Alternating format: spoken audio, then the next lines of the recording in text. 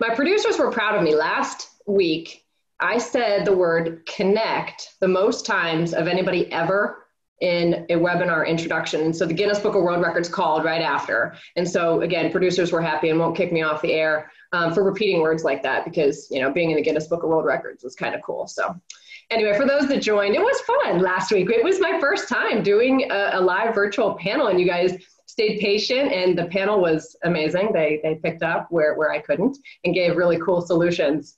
So this week we're going to start another conversation, and you'll understand why I use that word, here momentarily. But we're going to start another conversation about a topic that not only our industry, but frankly the world at large is interested and curious and cares about, and that's service and food and beverage. And to be clear, the topic and the overall climate are evolving every day, every hour. Yes, the COVID-19 situation has presented us with unique ebbs and flows, and we're all collectively educated enough and understand enough, are patient enough to realize that what's true today might change tomorrow. And so guidelines from local, state, government sources, and hopefully eventually a vaccine will largely guide a lot of our important decisions moving forward in the coming months and years. But as such, the conversation today is going to be much like an icebreaker. It's going to be a macro view at some of the questions that we all have and some of the solutions and the opportunities we might consider. ALSD hopes to cover this topic in a series of sorts as well, for those reasons, ebbing and flowing, right along with the climate itself. And so we'd ask you to stay tuned for more on that. And, today I would like to point out that, our panelists, they're all near and dear to my heart. A lot of you know most of them and will after this panel today, but we're appreciative of them kicking off this conversation with us. Each brings a level of expertise and certainly long tenured experience, allowing for a discussion on high level concepts and general guidance with the underpinned fluid situation in mind. If you'd like to connect with any of the three after this webinar, please feel free to do so. We encourage you to do so. And finally, two notes. Just to reiterate what Jared and I spoke about on last week's and the week before panels, ALSD now has a large gathering of information on our website and resources for you all. One, if you'd like to learn more about those resources or have ideas on what else we could be doing, email me. Simple email, amanda@alsd.com. And many of you have, phone numbers now. Certainly my cell phone is what we'll be using here moving forward. And second, next week's panel will be on multi-use and flexibility in today's venues. We'll address technology and also memorable experiences for when our venues reopen, which it will be an exciting time for a lot of us. So with that, I want to dive into today's panel. I don't want to be the one talking all day. I'd like our group to do so. So before we jump into the questions themselves and a regurgitation of the prompt, I want each panelist to introduce herself or himself. And so we'll start order. Bigelow, if you'd like to go first, that would be great. Thank you very much, Amanda. I will say I found out a little while ago why they invited me, because Amanda thought I was around for the Spanish flu at the turn of the 2 centuries ago. So I'm trying to put those rumors to rest. But you weren't? Yeah.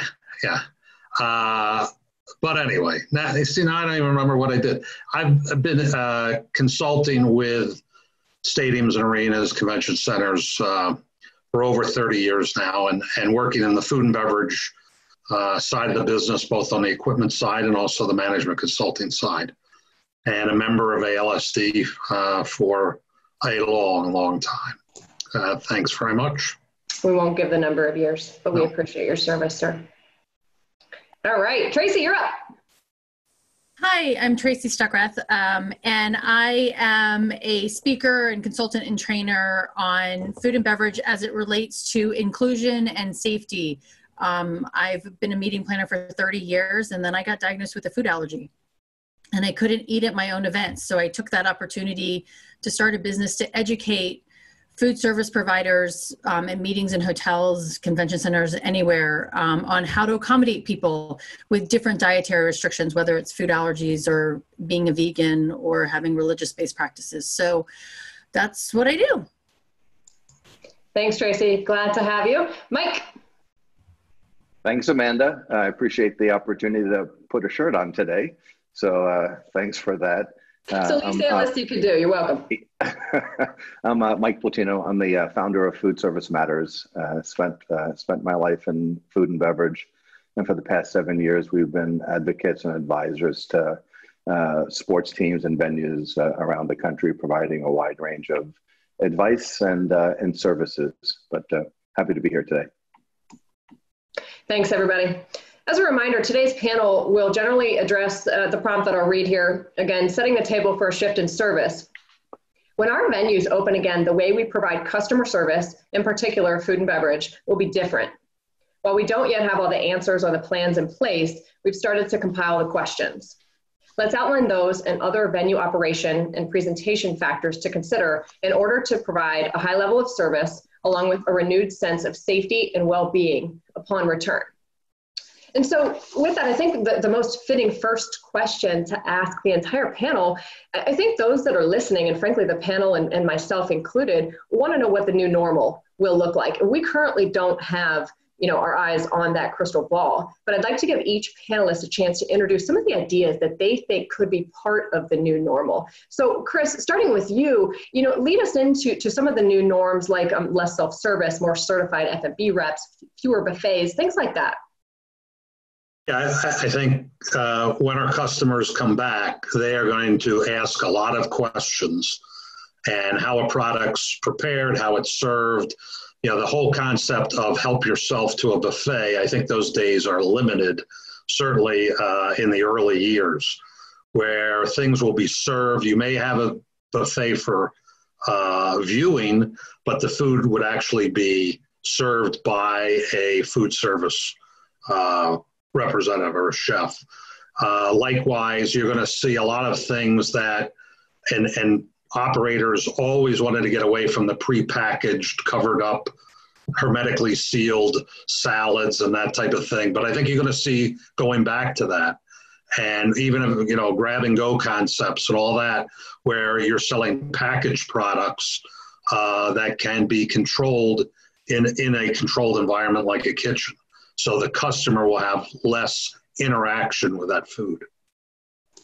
Yeah, that makes sense. You obviously have been a member of our association, which is premium and focuses on premium seating and premium F&B for several years now. Is there anything specific to premium that you might be able to point out, or that we should be at least looking at right now in terms of warmers, chapers, platters, prepackaged? You already mentioned some of it, but is there anything further in premium? Well, and it's really a question more than anything, is a lot of this is going to come down to local health departments. So we're not going to see any type of uniform. I think this pandemic has shown us we're never going to have any uniform anything, but we're going to have individual answers. And it would not surprise me if there are health departments out there that will not allow shaving dishes, induction warmers and all that for self-service, even in a suite, where it's a controlled 20 people that supposedly. I think until we get past all this, you may see that isn't going to be allowed. So again, prepackaged items could become the norm. So Tracy, again, you come to us from different industries. You might have, a different perception, or at least different experiences that you can bring into sports, if you will. So just append some of your own thoughts to Chris's about what that new norm might look like in events overall. I mean, I agree with Chris on the buffets and how are we going to limit those? And even, when you go through a buffet, you don't know who's touching it currently, right? Or who was before you that ate off of it. So can you institute sneeze guards? But I definitely think picking up tongs and the next person down the aisle picking up those tongs, you're going to want to have that server doing it. So I kind of agree with that. And especially in that suite environment, you already have a limited amount of space. And so if you're looking at it, maybe you're in the club level and you've got a lot more space, but does that buffet, instead of being just 2 6-foot tables, is it now 4 6-foot tables? So the chafing dishes are further apart to entice social distancing. Prepackaged food, I agree with on a lot of this a lot of the sense of that, but I also want you to pay attention to what's in that prepackaged food, because it also takes it back to not really non-healthy food. But if you are going to do prepackaged, I'd also suggest looking at making sure that you have options that are free from, so that you're not just serving the regular crackers with peanut butter in them. Do you have, peanut-free crackers? Do you have other vegan options? You can get a lot of different certified vegan options. So I think looking at that aspect of it too when you're purchasing them. But I definitely think, and even if you're self-serve drinks, right? Water coolers, we were trying to get away from water bottles. Nobody's going to want to touch a cooler spigot, so going back to water bottles, unfortunately. So I think this is also an opportunity to up your sustainability efforts. How are you going to recycle all of that plastic from the prepackaged food? And what about from the bottled water, things like that? So. Yeah, you bring up a lot of good points, and something that you and I were talking about on a call earlier this week.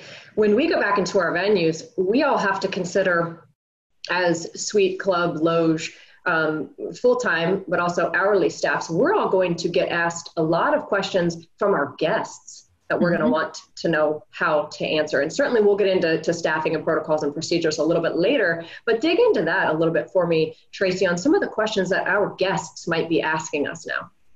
They're going to want to know, when did you clean that surface? When was the last time that you actually cleaned the suite? And what the service personnel are going to be asked those questions, and they're going to be asked, where does the food come from? How did you source it? I saw something today about our loading dock, area is going to be changed as well for social distancing. How is that food going to be brought in? And when was it cleaned, and how was it cleaned? So I think, typically that front of house meeting was an hour before the venue opened, things like that. How can you get them in and educate them on what your cleaning practices are, so that you can let the main suite person have that information, but also be able to pass it on to the other guests that are in the suite? Yeah, you bring up several good points there, and I appreciate that. Mike, as mentioned, the current situation is going to continue to evolve, but you used a word the other day that I thought was a really good one. It provides us the impetus to think about the future. So tell us more about what your thoughts are there. Yeah, certainly Tracy and Chris hit on a lot of the sanitation related topics, which we know are top of the list and are going to be at the forefront of everyone's mind. We see this a little bit maybe broader and maybe with a little more optimism that it's going to, there's going to be other components that are going to be valuable, and in some cases opportunities that maybe were slow to move, but we'll now have a little more of a reason to push them forward. And I know we're going to talk about what that means from a technology perspective. I know we're going to talk more about what it means from how we support local restaurants and become the mentor in a community and help get folks back. Certainly on the sanitation side, as equal as I know we're going to talk more about staffing and training, but as equally as important as it's going to be for guests to feel secure, it's going to be just as important for our staff to feel secure. And what does that mean? So, we've got on our list probably 5 or 6 or 7 things that we think encompass, and everyone's getting probably tired of hearing the new norm, but until we have a better way of describing it, we think there's several components to what the new norm is, and some are let's take advantage of this time to rethink some things that we just didn't have the time for, or the timing in the world wasn't right. Everything from pricing to value perception, which is code for pricing, right down the list. Let's take a look at it. We've had buildings empty for a month now, and could be 3 or 4 months. I think teams and venues are going to think differently about making an extra couple of dollars on a hot dog or hamburger, maybe, but we'll find out. Sure. I appreciate that, Mike. Thanks for bringing that up. One of the things that I think we should be, and a lot of us are thinking about right now, is presentation.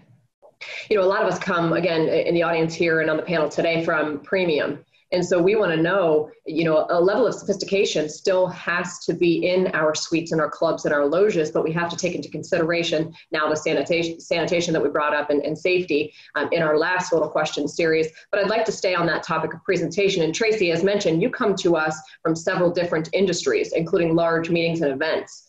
across industries, though, there is going to be that universal desire for that sophistication and elegance in our presentations. So as we think about both that and the sanitation, would you be able to offer any guidance of how to deliver both of those things?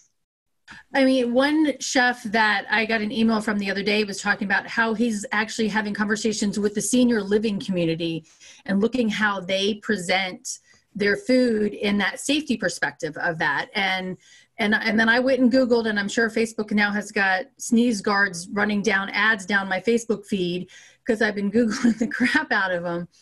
But, there are portable sneeze guards, and how do you do that? They can look nice and not, cheesy. So doing that, but, your servers in those areas, they still dress nice. How can you present it? And one chef too said, no more donut walls and no more pretzel walls. How do you still do that nice presentation with that level of sanitation? And I think that goes back to what Chris said, is we have to look at the service levels of that. Who are the people giving the food, serving the food to you? Nobody's going to want to eat off of a plated past hors d'oeuvre right now.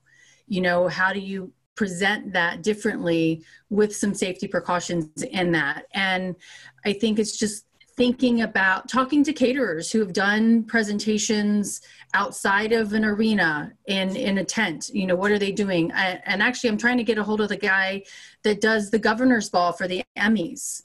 How are they going to do those different catering buffets that they have, those different presentations? And I think looking at that, food and beverage providers from all aspects need to work together to figure out how can we do this together to share ideas.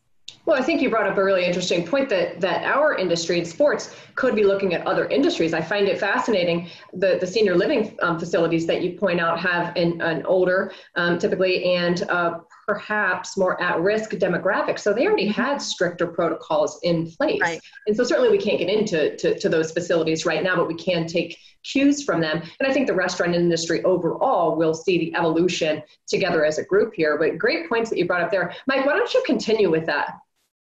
Yeah, I think on the premium side, there's probably, let me back up. I think on the concession side, not that difficult to picture some of the immediate changes we're going to need to make.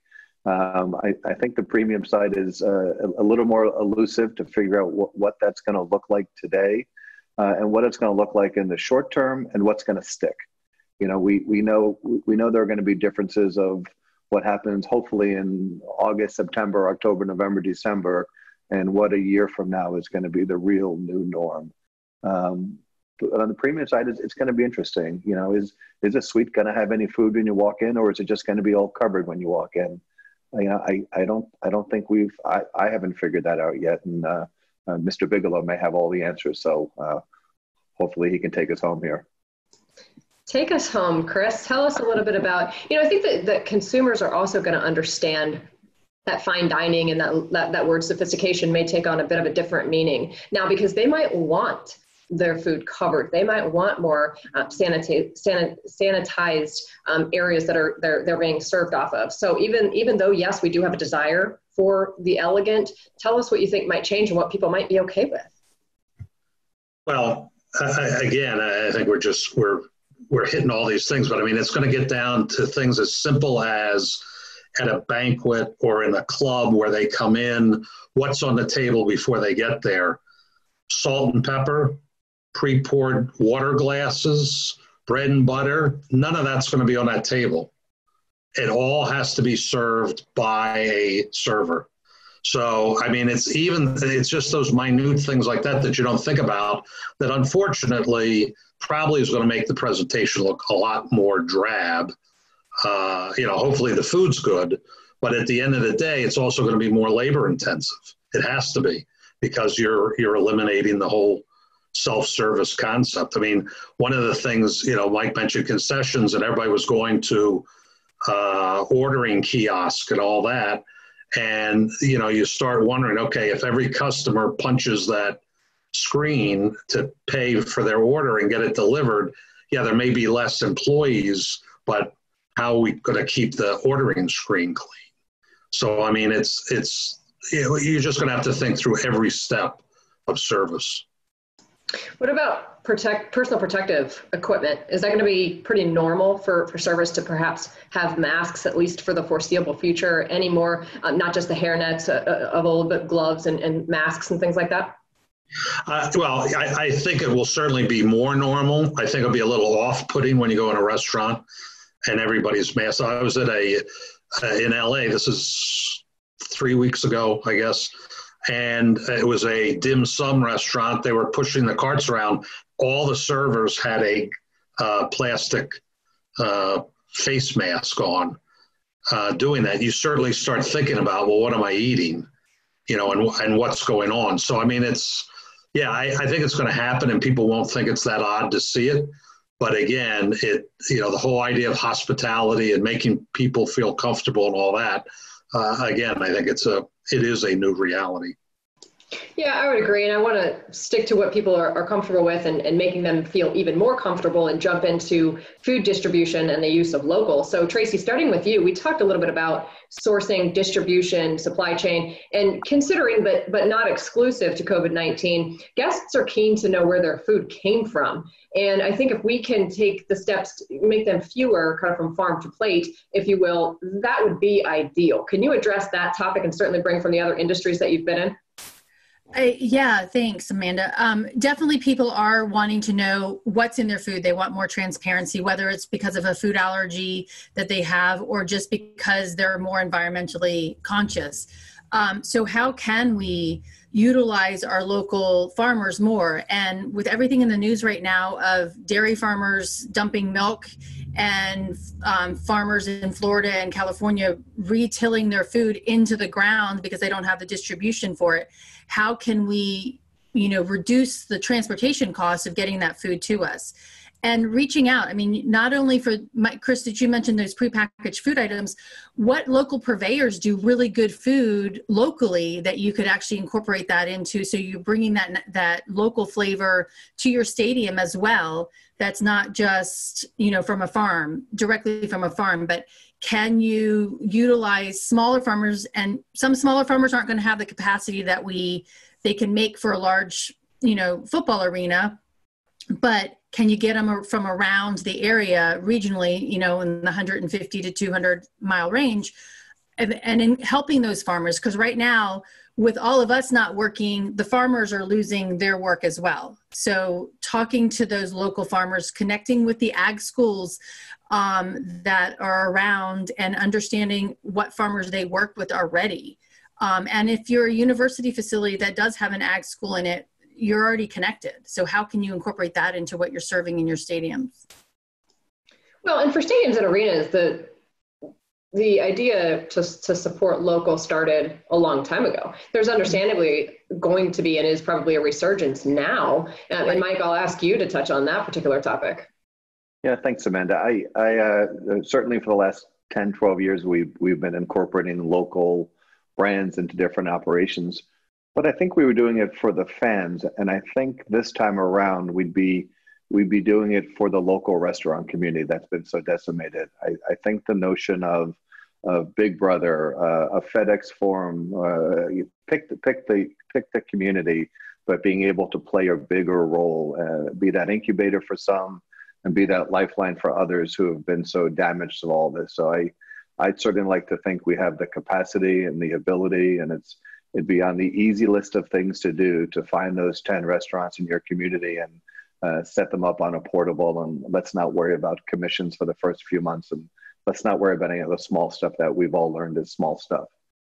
So we see that as an opportunity to really send the right message, do the right thing, and be the bigger player in the mix. So we're that's something we're talking about a lot. You mentioned to me and earlier this week and kind of again just now, we could almost be part of a local restaurant recovery initiative, and that we as kind of sports and F&B influencers do have a bigger role to play. I really like that philosophy, and I think you're right that we do have more to do with the recovery of this, perhaps than we even realize. So I appreciate that point. I'll ask Chris, to go a little bit further with the local topic. Just about every food and beverage in venue was looking at how they could incorporate local and, probably even more so now. You obviously talk to a lot of clients that, just as the other two do. What are you hearing right now about the local? Okay, I'll be the bad guy here. I think this is going to hurt the local. I get the whole idea of using up local overages down here in Florida. I mean, it's unbelievable what's being left in the field and not being used. But from a sanitation, I mean, the good news is, at least as far as I know, they haven't shown any direct link from food to this virus. So it's not like the other issues that we've had in the past, but I think people are going to be pretty paranoid about what they're eating. And one thing that the larger companies can do is certainly enact higher levels of sanitation and compliance. And so when you're buying it, they can certify it, whereas some of the local mom and pop and the local farms aren't going to be able to do that. So I think it's going to be, from a marketing standpoint and logistics, it's great to use local and people love it. But I think there may be some hesitancy to get too local and get away from the Cisco's of the world or U.S. Foodservice that, is going to bring in food from a USDA government inspected plant. So I think that's the one thing that we still have to remember. I think a balance will be met. And I think right now what we heard on a couple calls that I had recently was that one of the other initiatives that people are taking is providing carry-out or gift cards from their local, whether it's groceries or restaurants or what have you, to help them stay in business. Certainly the grocery stores are the ones that are doing okay at the moment, but your local ones, your local restaurants, even to all of us right now, you could be providing gift cards to there, or even to the Grubhubs of the world that you could order from, somewhere fairly local to you as well. So I think there'll be a balance. And I think it brings up the point of pricing as well. What's it going to do to premium food and beverage? Do we offer less options to our folks? Does the pricing go up? I don't want to get too deep into the weeds there, but is there any follow-up that you might have there, Chris? Yeah, I think that, to be quite honest, I don't think pricing is going to be a big issue for a while. It's going to be more safety. Then they'll worry about it. Because I also think people probably for a while will not be eating as much in our venues, just out of nervousness of what's going on. And again, even though there's been no connection to the food, you still obviously have the people preparing it. So, well, there's the paranoia that you pointed out too. I think people are going to still monitor this situation and hope that there isn't an issue with the food itself. I think you're exactly right that we'll just be more vigilant of where this virus in particular goes, and others that could be foodborne. Yeah, and I think you're going to see the venues publicizing whatever their deep cleaning procedures are for the whole building. I just heard a quote from a concessionaire 2 days ago: 50 cents a square foot is what they were quoted to go into a kitchen to get it really sanitized and everything pulled out. Very expensive process to do that. And it was not because there had been an incident, but their client wanted to be able to say, hey, this is what we've been doing to all our concession stands and kitchens and all that. But at 50 cents a square foot, it's a lot of money. Price to pay for the perception of safety as well. I think you're right. Our fans are going to require that. So it's important that we do look into, what the cost and the risk of not doing it are right now. So let's jump into staffing and training and kind of protocols. Mike, this is a crucial topic when we look at our return. What are some of the considerations for educating both our full-time and perhaps even more importantly, our frontline personnel? Yeah, I think before even educating them, we have to make sure we can find them, and we're certainly concerned that there's going to be a lot less of a pool of folks who want to come in for minimum wage or $10 or $12 an hour and be in a pretty tight concession stand serving hopefully 30, 40, 50,000 people. So what that means to us is that we need to open up intentionally with a leaner, more efficient operation, because we're not going to get the 100% staff that we need.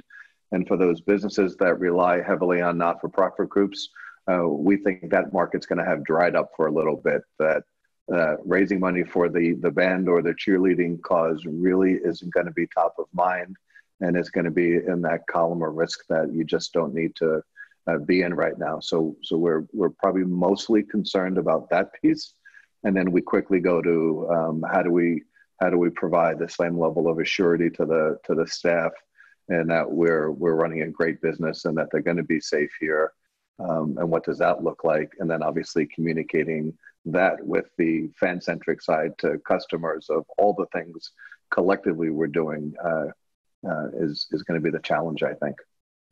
Well, Chris pointed that out in a call I had earlier this week with him. Is he's saying, look, a lot of these venues, the frontline staff isn't even in the venue right now. So that may cause some turnover. We may be hiring some new people if we can find those. But when we do, at that point, there's a good probability that they may not have the level of training that it's going to take. And my guess is that level of training is just going to increase and evolve in some way now with what's going on. Chris, tell us a little bit more about that. One of the problems that we're having is, how many people are going to stay at the venue now? I mean, we're getting calls all the time of what's the appropriate staffing right now with no sales. Most of the venues certainly don't have hourly employees who are going to be the employees that are serving. So when this hits, and many of them are having to let go supervisory and salary positions as well. When it hits, it says, okay, now we can open, everybody's going to be scrambling to hire people. Unfortunately, because of the unemployment, it may actually be easier to hire people in the beginning than it is prior to this, when everyone was still looking for properly trained employees. So again, part of the training program will emphasize the sanitation and proper handling and, even work rules of calling in sick when you don't feel well and all the things that you're hearing about today, washing hands and all that. You're going to start seeing that emphasized much more so in training. So I think the training is going to be a much longer process than it had been in the past. You probably saw in the news that Chick-fil-A now has portable hand washers outside in their drive-through where they have employees out there. So you're going to see with all the portable stands, we used to end up fighting the health department. They always wanted hand washing by a beer stand where you weren't even handling food. But I think now, we're certainly not going to be able to argue the point. So I think there's going to be hand washing throughout any venue, whether it's on the suite level, club level, or in the concession level, again, so that the employee always has access to sanitary measures. For those that aren't familiar, can you tell us what the hazard analysis critical control points is? Yeah, so there is, and Tracy may be even smarter on this one than I am, but in the hospital world, which is really where it was developed, it's a federal program of guidelines where basically you are tracking your food from the time you purchase it to it gets on the truck to be delivered, and then how you store it, and then how you prepare it, and finally how you serve it. And it is a monitoring system that when it first came out, again, the only place I saw it actually used was on the hospital side, and some of the national or international concessionaires had it as a corporate policy that they still had to keep logs, and I think some of them still do. But it was kind of, even local health departments didn't know much about it. So it was kind of one of those things, if nobody's going to tell me I got to have my logs that shows the temperature of the product, how long was it out of the refrigerator, off the truck, all those issues, if you're not going to measure it, nobody's really going to monitor the thing. So, but I do think that will come back into play. And again, in some large, particularly like in a convention center, some large areas where we have large production kitchens, a stadium too, some of them have full-time HACCP manager that's their only job is to track this. There's also a lot of equipment now that will give automatic readouts. So you track temperatures.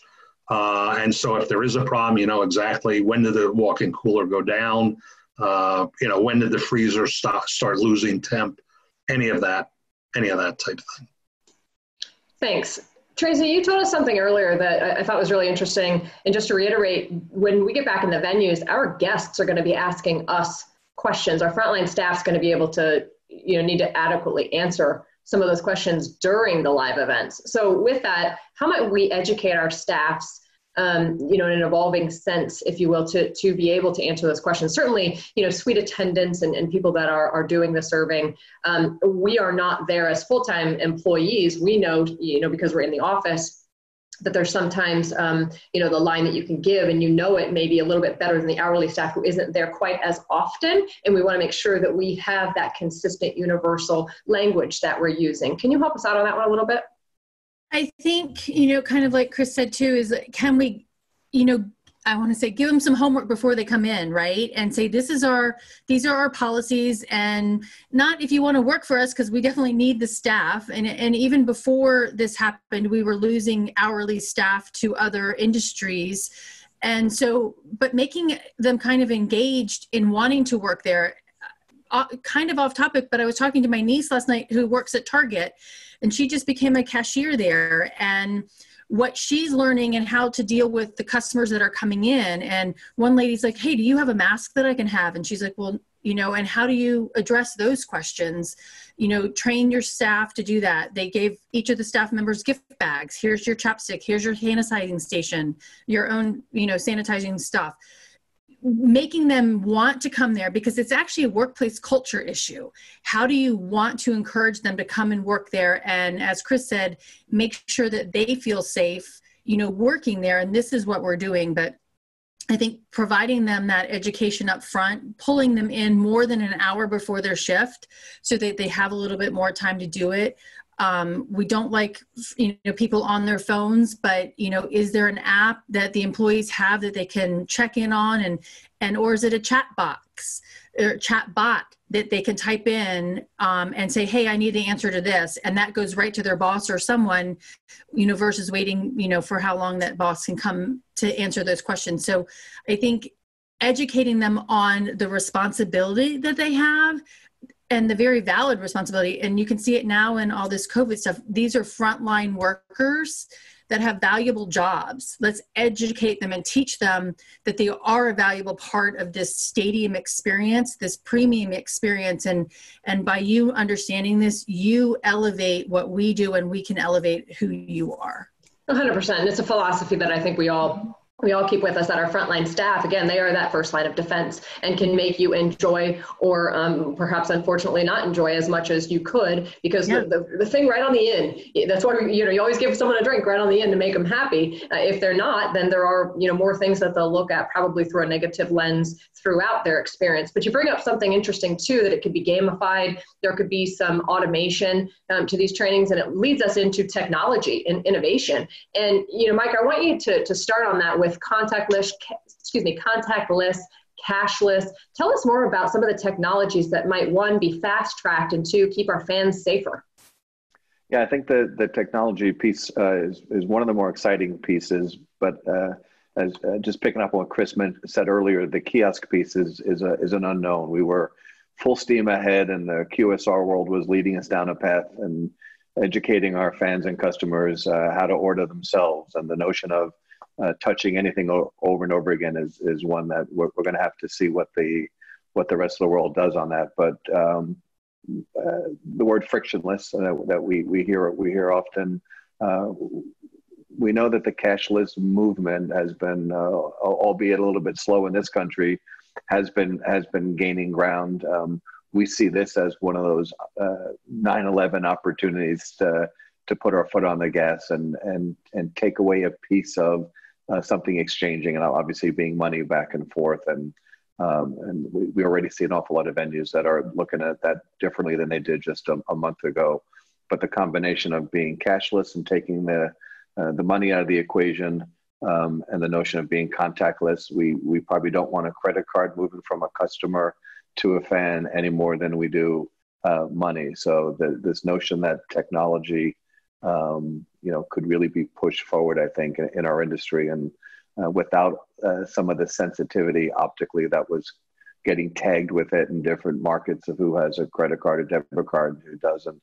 I think venues have shown there's a way around that, but not everyone was quite willing to take a bite of that apple. So we see this as an opportunity to, as I said, really put our foot on the gas on cashless. It's one less thing that we have to worry about in the operation, and now's the time, and we probably won't have another, hopefully, a moment like this to. Well, we do. It is a moment. Yep. Yeah, I think that we're all taking this pause or break in action. Literally, is giving us the opportunity to evaluate. Us coming from the kind of the trade show world, giving us an opportunity to look at those companies who may have the solutions, and then you can also look at, as you pointed out, the kiosk companies who no doubt are looking into now how their products can be even safer, because the notion of frictionless, as you pointed out, and the ease of being able to order, that's still something that we're going to want to do moving forward. It's just now how does even that technology evolve? Chris, I want to ask you, this isn't exactly innovation, but almost more so of a regression. And it got brought up a little bit earlier, and I'm curious to know what happens with recycling now, because you told me something the other day, and it was like, do we have to throw everything away now? Can we still, as Tracy pointed out, recycle our water bottles? There's now this question of what do we do with recycling? Yeah, I mean, it's going to be a huge issue. I do think with the case of water, even with any drinks, I mean, beer in most facilities has really gotten away from draft beer anyway. So people are using packaged products. So packaged soft drinks, packaged beer, packaged water. And they are going, at the Super Bowl, they had the aluminum bottles for water as well as beer and cups, because they're much easier to recycle, that lightweight aluminum, than the plastic. So I think you'll see more of a push to that. But I do think you're going to see a lot of things going back to single use. And, it goes against everything we've been trying to do, but people are going to want to know is, once you've used that pan of food or utensils or whatever, if you can throw them away, it's great. The other thing is, I will say, the dishwashing companies have stepped up and really pushed why their products, temperature wise and chemical wise, can provide the sanitation. But obviously you got more people handling it too, both dirty and clean. The other thing is, most venues have a relationship with local charities to donate excess food after an event.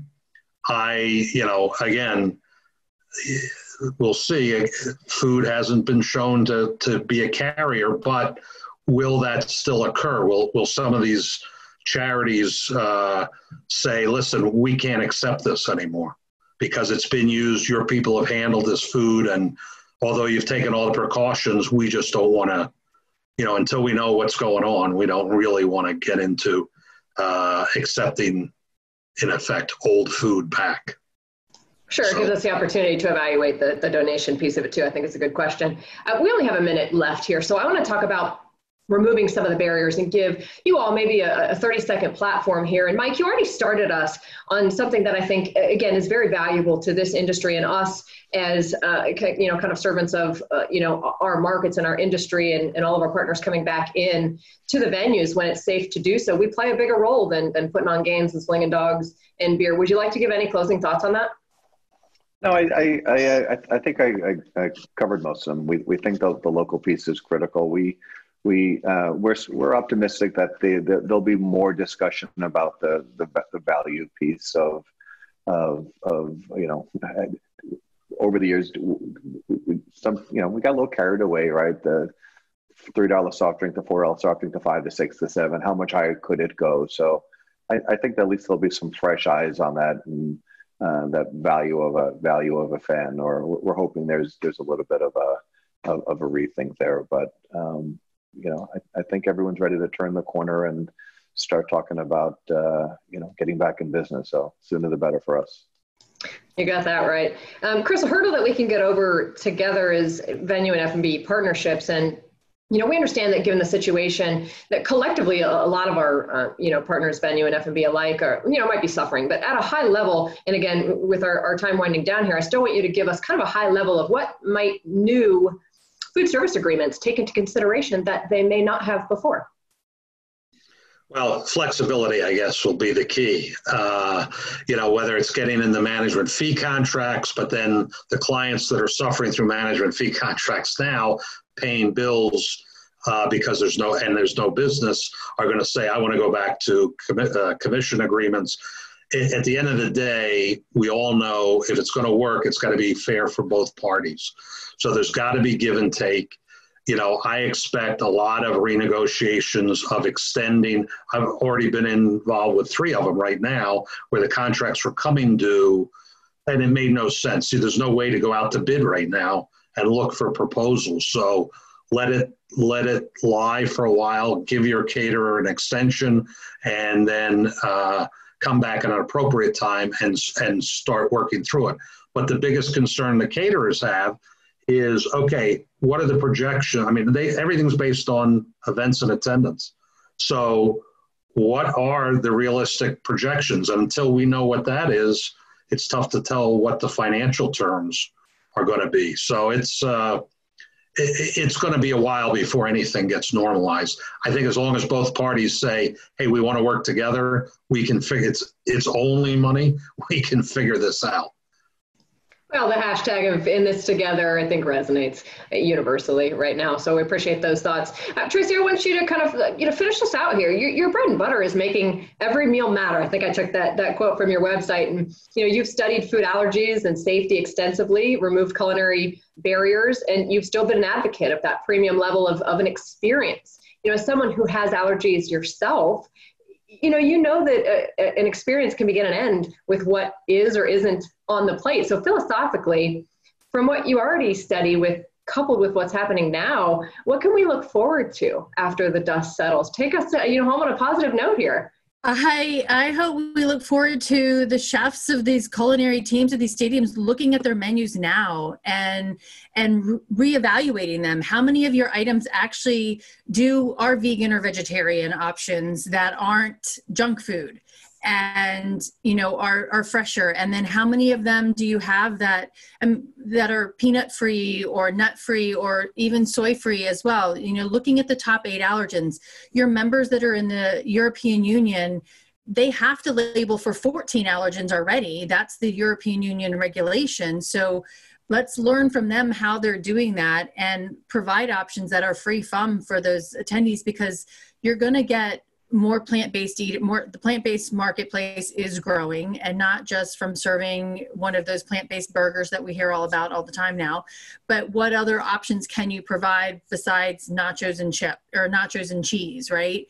Elevate that level. Take this time to do some vegan cooking at home and see what you can come up with that you can actually do in the kitchen at the stadiums to elevate that. And I hope that we do that along with labeling, providing that information, being transparent about what's in the food and not in the food that you're serving. I think it's great. I think we all should use this time to think about where we go from here, soup to nuts, if you will, of how we get our venues back to where they once were. So I appreciate this panel, probably more than they realized, of setting the table for us and how ALSD can continue to cover this topic. So we thank you all. And again, stay tuned for more information. Get in touch with our panelists if you have follow-up questions for any of them. And that takes us to the end of our broadcast today. So thank you again to the audience as well to the panel.